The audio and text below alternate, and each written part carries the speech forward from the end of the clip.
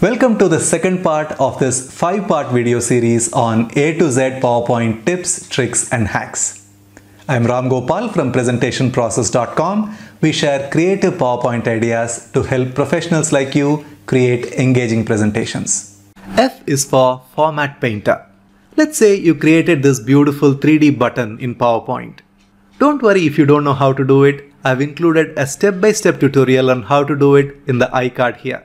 So go ahead and watch the tutorial after you finish watching this video. Now I want to apply the same format to these two shapes as well. How do I do that? It's very simple using Format Painter. You select the source shape, then go to Home, and here in Clipboard you will find this option called Format Painter. You click on it and that copies the formatting of the source object. Now I can click on the destination object and that object will have the same properties as the source object.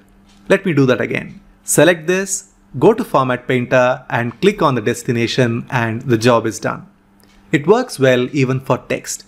Here you have stylized text. You select the text, then go to Format Painter that copies the formatting and then click on the destination text and here you have the formatting pasted. G is for Group and Insert Picture. Now take a look at this grid here. I have created this using multiple square shapes. I can group all of these and insert a picture to create this beautiful effect. Let me show you how it is done.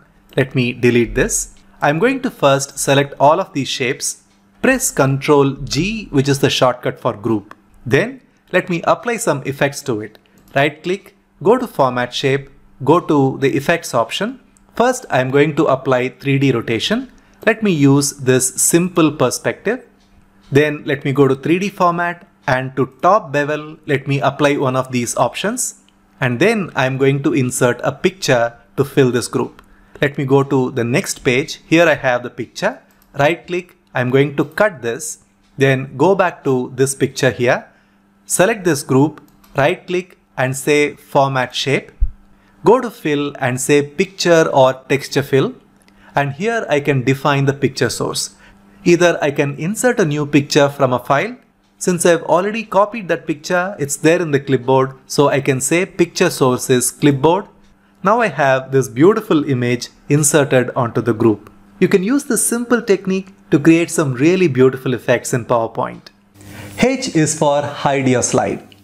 There are times you may want to hide a slide or a set of slides in your presentation, either because they are not relevant or you created them as extra slides just in case somebody from the audience asks you a specific question. For the regular audience, you don't even have to show those slides.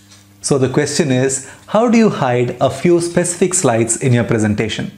It's again fairly simple. First, you go to the slide sorter view.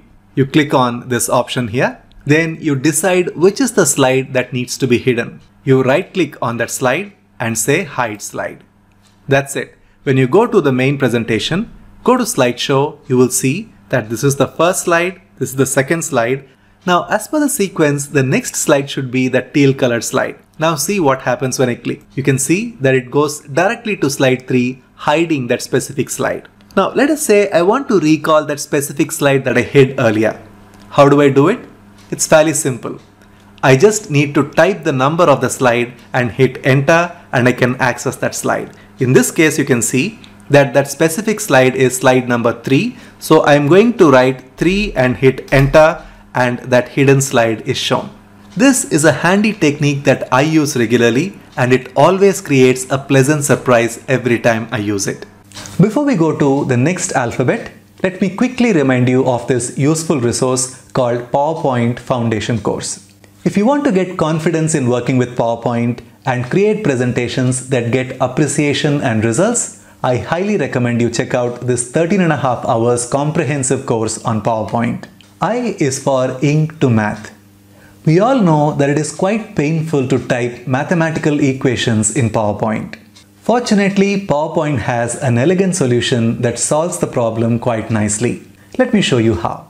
The first thing we need for this is to insert a new tab called the Draw tab. For that, let me right click on any of the tabs that I see here and go to this option called Customize the Ribbon. And you can see this option here on the right called Customize the Ribbon. Here you can see all the tabs that are included as part of PowerPoint ribbon. Here I see that Draw is unchecked, so I'm going to check this and say OK. Now you can see I have a new tab called Draw. I'm going to use this to make my life easier. Go to Draw.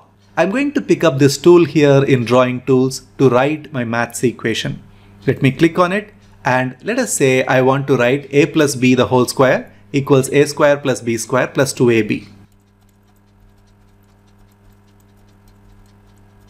Now you can see my handwriting is not anything great. Now I'm going to convert this into a math equation quite simply. All I need to do is to first use this tool called as the lasso tool.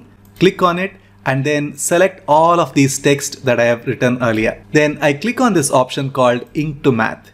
As soon as I did that, you can see that my scribble has been converted into a clear mathematical equation. You can do that to shapes as well.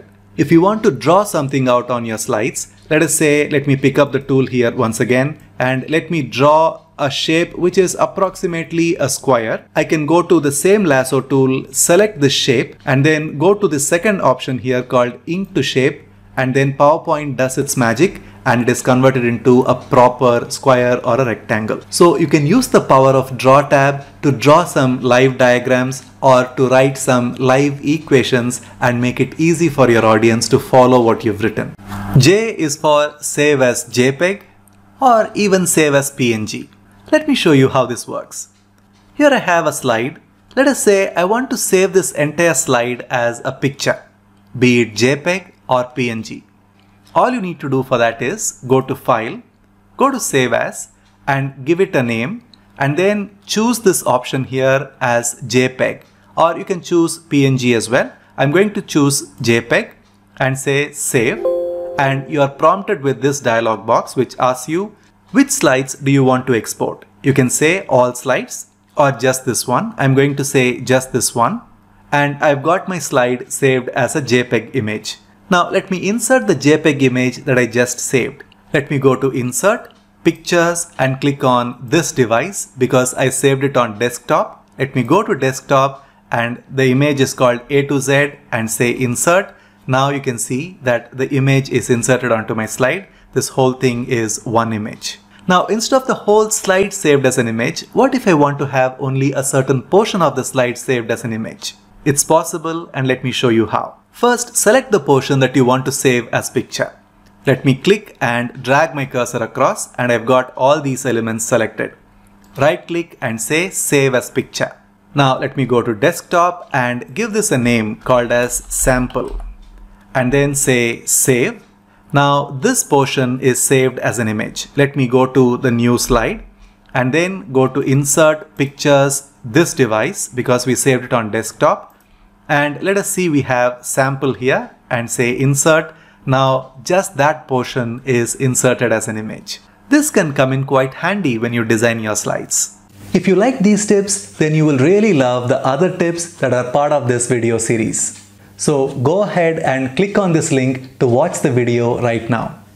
These are some practical tips that every PowerPoint user should know to create impactful slides with minimal effort.